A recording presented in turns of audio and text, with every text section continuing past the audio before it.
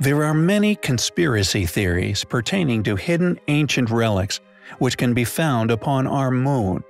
Conspiracies plague not only the known visit to it, but also the possible past visitation by a now lost civilization. A number of studies, including some here upon our channel, have exposed not only theories, but valid proofs to support the hypothesis of ancient ruins not only being present on the moon, but ancient lunar ruins having actually been visited in secret operations by NASA and other space agencies. Not only aware of said sites, but accused of studying them in secret. However, a discovery has been made which has seemingly been a lot more difficult, apparently impossible to keep concealed. Thus, it has been exposed after having been discovered by a group of intellectuals at the Baylor University, featured within a study published in the journal Geophysical Research Letters. They combined data from NASA's Gravity Recovery and Interior Laboratory (GRAIL) and the Lunar Reconnaissance Orbiter (LRO), after finding a huge blob lurking over 100 miles beneath the South Pole Itken Basin. Imagine taking a pile of metal 5 times larger than the big island of Hawaii and burying it underground. That's roughly how much unexpected mass we detected, said Peter B. James, assistant professor of planetary geophysics at Baylor University. The basin near the bottom of our sole natural satellite is an oval-shaped crater several miles deep and up to 1,242 miles wide, the largest found upon the Moon. Located upon the Moon's far side, also known as the dark side, it never faces the Earth, permanently concealed from the world. It's an ideal place for future investigation by secretive agencies, as the far side would make an ideal location for any base development that one wished to keep hidden from the world. However, the metal object, which is of an incredible size, is yet to be identified, and if it has been found already by secret intelligence upon Earth, it has until now remained unmentioned and, as far as anyone knows, unstudied. One of the explanations of this extra mass is that the metal from the asteroid that formed the crater is still embedded in the Moon's mantle, said James, adding that the crater is believed to be 4 billion years old, almost as old as Earth itself. This means that if this was indeed left by a craft, the beings who made it would now, if still in existence, be unimaginably more advanced than the modern man of Earth, and could, in all possibility, still be visiting our solar system. Was this crater created by a metallic craft? If so, who were these beings? Were they interdimensional or merely interstellar travelers? It is an anomaly, like many others within our solar system, which we find highly compelling.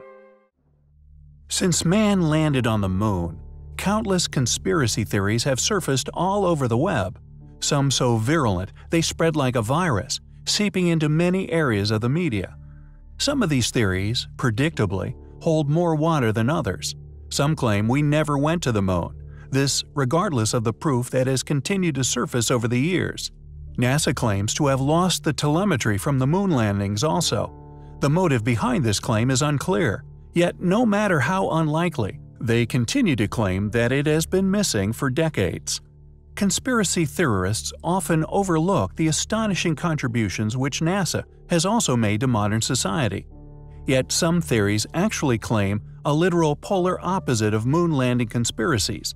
These not only agree that we did indeed land, walk, and even drive on the moon, but claim we have been back in secret and to explore a rather astonishing thing.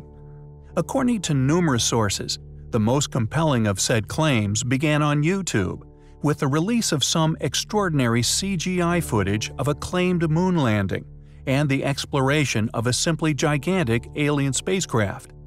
Due to the moon being so difficult to reach, and the fact that anything which either crashed, landed, or was possibly even abandoned on the moon, even billions of years ago, would have been preserved in an incredible condition.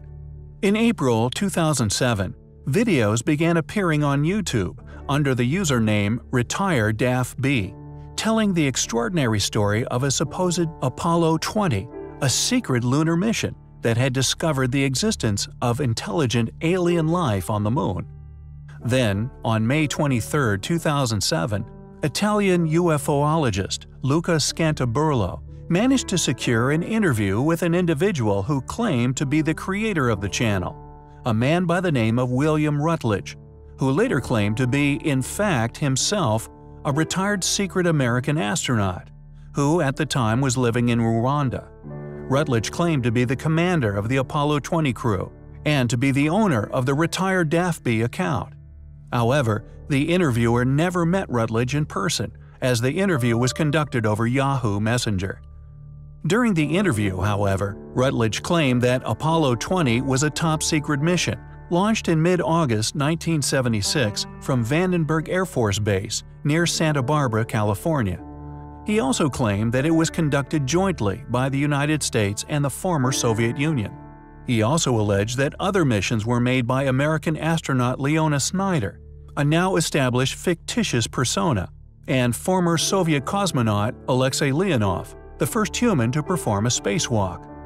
The purported landing site of the mission was near Guyot Crater, a feature near the much larger Del Porte crater. Rutledge said the videos show that he and Leonov discovered the remains of an ancient lunar civilization. He also said they brought back artifacts to Earth for study, including a hibernating female humanoid. It is a story which we found highly compelling.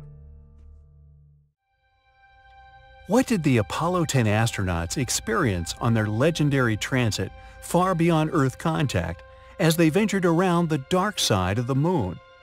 Our often illuminated satellite is, to our perspective here on Earth, seemingly rotating on a fixed axis, thus only one side of the Moon has ever been seen from Earth. Additionally, although known as the dark side, it does indeed receive sunlight. In May 1969, Apollo 10 was the fourth manned mission in the United States Apollo program. It was a real-world or real space operational training mission, an in-depth research and preparation rehearsal in planning of the eventual moon landing, successfully testing componentry, procedural drills, along with several contingencies for if something went wrong. The mission was completely successful, doing all short of an actual lunar landing. What we find the most enigmatic part of the mission, however, the audio transcripts of what even the astronauts termed alien music was heard by all aboard as they lost contact with Houston as they went behind the moon. That is music even sounds outer spacey, doesn't it? Do you hear that? That whistling sound? That's what we're talking about, those screams from some alien aspect. Supporting the theory of an alien transmission are recent discoveries of pulses leaving our planet from several locations, such as Antarctica, Bosnia, Peru, etc. The perplexing purpose for false doors and so forth. Furthermore, due to the sheer mass of rock that would be between the Earth and the far side, if the Moon is receiving any directed transmissions, it's stationing strategically perfect to not only observe us, but avoid detection. The other cause for the music, a personal hypothesis, is that instead of the static we receive upon our television, residually from the Big Bang, outer of space, especially away from our own statically generating planet, this noise could, we believe, indeed sound like an eerie melody. Additionally, due to redshift and the Doppler effect, sound would warp through vast space-time travel, even from our closest neighbor, Proxima Centauri. Yet indeed, if of intelligent and extraterrestrial origin, it would be received as pulse of sound, having moments of silence distorted from interstellar travel. However, who knows what advanced technological composition could be possible? The truth is out there, or maybe it's here already.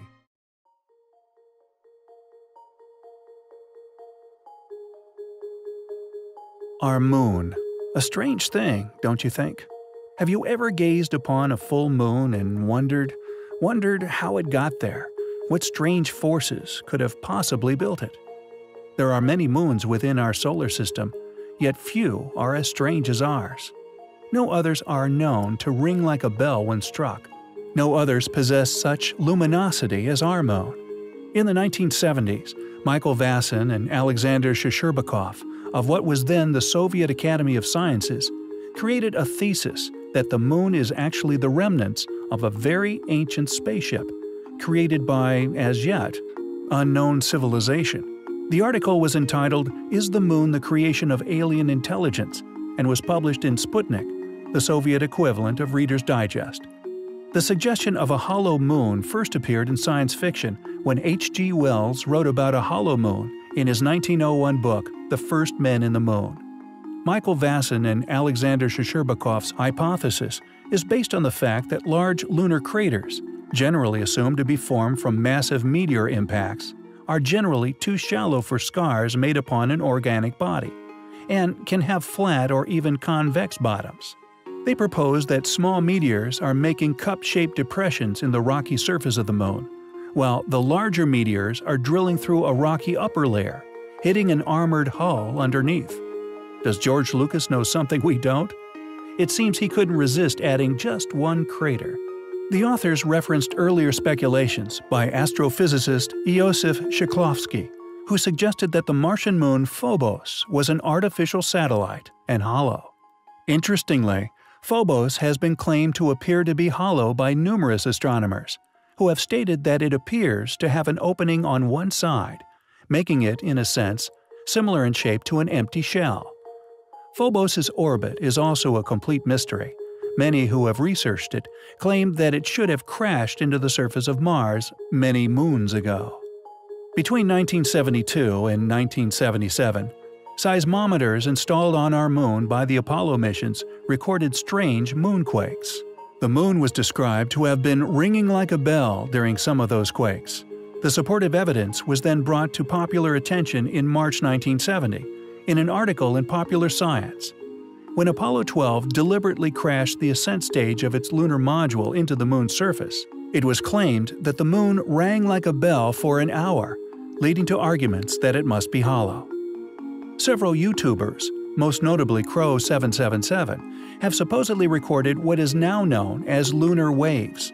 If confirmed to exist, this may prove there is some form of functioning shield or scanning system being seen working on its surface.